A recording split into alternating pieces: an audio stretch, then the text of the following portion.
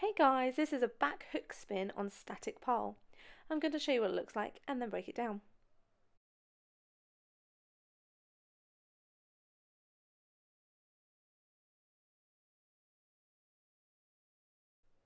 Okay, so begin standing side onto your pole, raising up on your tippy toes. Place your inside hand onto the pole around shoulder height and raise your outside arm up over your head, reach up nice and high, grab onto the pole with your thumb up. Now lift your outside leg up and extend your leg out to the side. You want to also make sure that you're pulling the hip away from the pole. Allow your outside leg to fall backwards.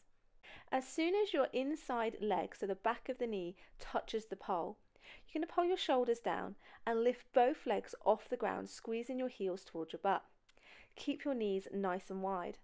You need to loosen your hands on the pole at the same time to allow yourself to keep spinning and landing your knees down on the ground.